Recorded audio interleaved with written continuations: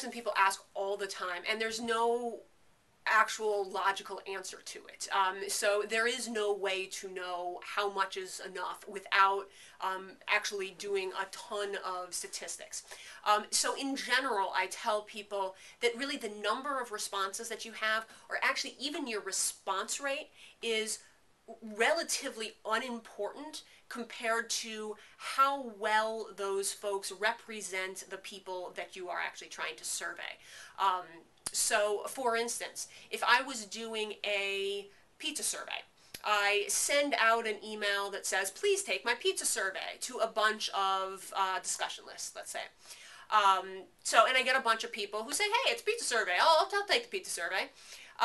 If I'm asking in that survey, do you like pizza?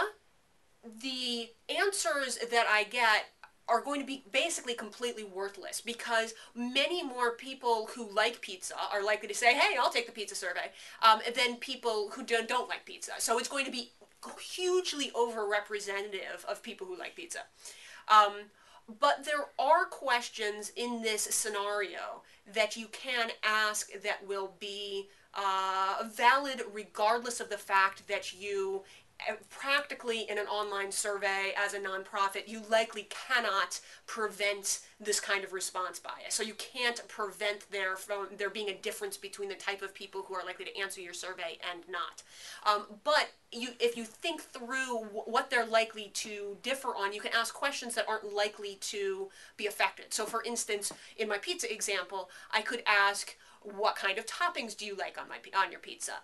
And people, even though you've got a vast majority of people who like pizza, they're not necessarily, there's no reason to suspect that people on my list are way more likely to like pepperoni than mushrooms. Unless, of course, I send it to, like, the pepperoni lovers listserv, and then in case I've got a response bias of a different type.